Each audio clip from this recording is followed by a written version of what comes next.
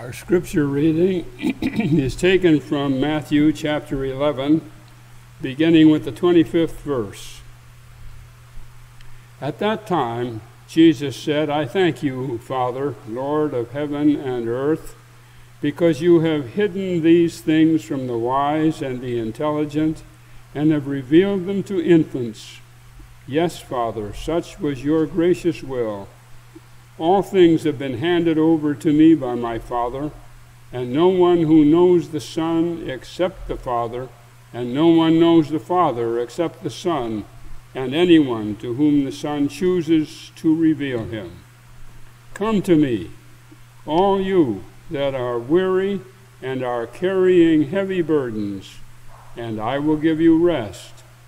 Take my yoke upon you and learn from me, for I am gentle and humble in heart, and you will find rest for your souls. For my yoke is easy and my burden is light."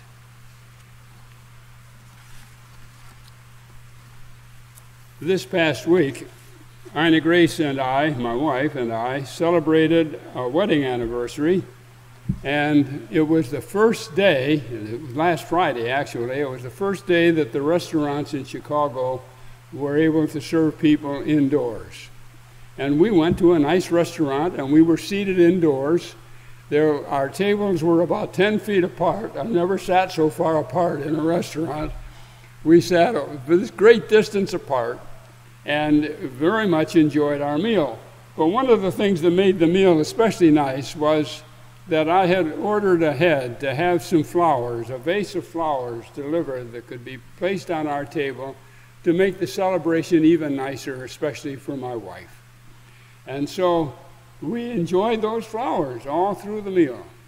And when the meal came to an end and it was time to leave the restaurant, I bravely picked up that vase of flowers to carry it home. I had no idea how heavy that vase was, or how much heavier it was when it was filled with water. But as we started down the sidewalk, walking the many blocks to where we live, I was astounded to discover how much weight a vase of flowers gains as you walk down the street with it. It gets heavier and heavier and heavier. Those pounds seem to accumulate in your arms like magic. Well, it wasn't too long before this out-of-shape old man discovered that his biceps weren't as strong as they used to be. My arms weren't as strong. I'm not as young. I'm not as agile. And it wasn't much longer before I could hear my biceps talking to my brain and saying, "Hey, Paul, you got to do something about these flowers." Well, at that moment, my loving wife said to me, "Why don't I carry them for a while?"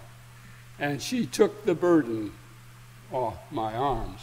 I could then lower them. And when I lowered them, the blood could flow back into the muscles and restore them, renew them, so that a few minutes later, I could pick up that vase and continue carrying it home, where we also enjoyed it. But I gained new appreciation that evening of this text. "Come to me, all you who labor, who are weary and are carrying heavy burdens, and I will give you rest. Take my yoke upon you and learn of me, for I am gentle and humble in heart, and you will find rest for your souls, for my yoke is easy and my burden is light." Those are wonderful words spoken at the conclusion of the Sermon on the Mount in the way Matthew puts the gospel together. But as I reflected on it, I'm quite aware that most of us accumulate in life burdens far heavier than a vase of flowers. That vase of flowers is nothing compared to the load that many people carry through life. Life can be hard. People treat us unfairly. Sometimes the law treats us unfairly. Loved ones become ill and die. leaving a huge gap in our lives. And we often don't know what to do with these heavy burdens. They can just weigh us down. In this city, the city of Chicago, there are families suffering from the loss even of young children due to gunfire. What a tragedy, what a shame, and what an outrage. But the burdens are heavy, heavy, and people need relief. The world doesn't help us much. It likes to give us slogans. Buck up, or pull yourself up, or the big one, keep quiet. Don't tell us about all your woes. We've got enough to carry ourselves. We don't need to hear about your troubles. So just be quiet. Let us be in peace. And yet Jesus has a very different message. Come to me, he says. Bring your burdens here. I'll carry them a while. What a great message to hear. The early Christians took this message very, very seriously as they formed their own little Christian communities around the Roman Empire. The Apostle Paul wrote to a cluster of churches in the province of Galatia, and in his letter he said to them, bear one another's burdens, and so fulfill the law of Christ.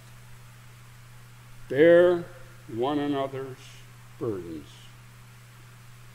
Well, that's quite different from the slogans that our society gives us. It says we're not alone. It says we don't need to be alone. That we all suffer together and we all rejoice together. This is not a situation in which one has to be all alone, carrying heavy, heavy burdens.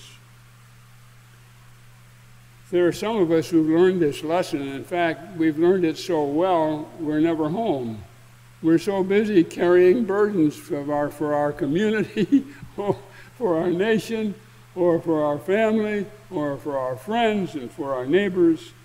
One young woman wrote about her mother, and this is what she said. She said, my mother died carrying water. She was hauling a 24-pack of bottled water to my brother's dorm room.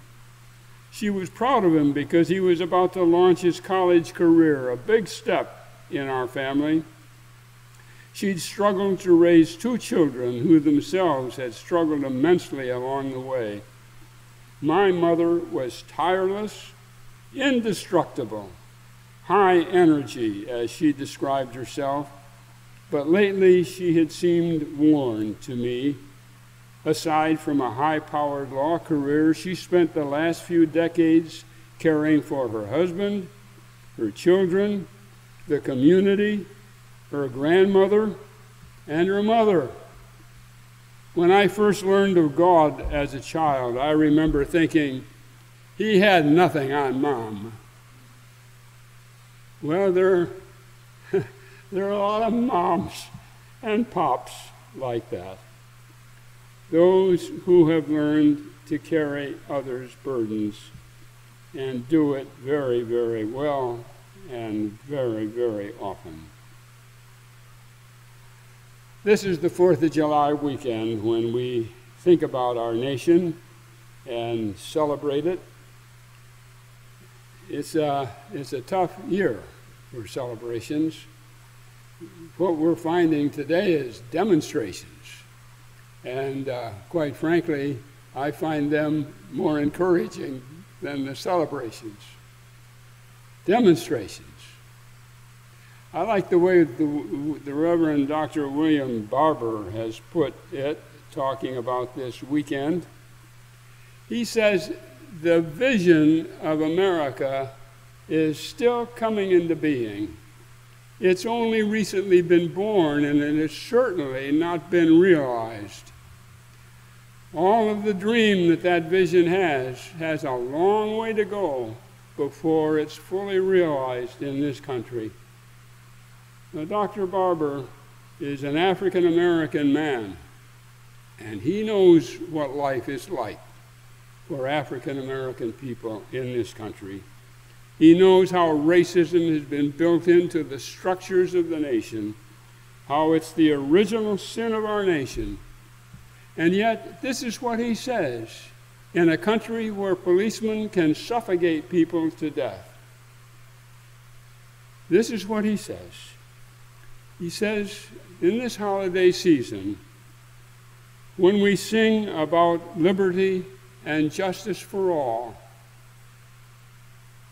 that's a nation trying to breathe.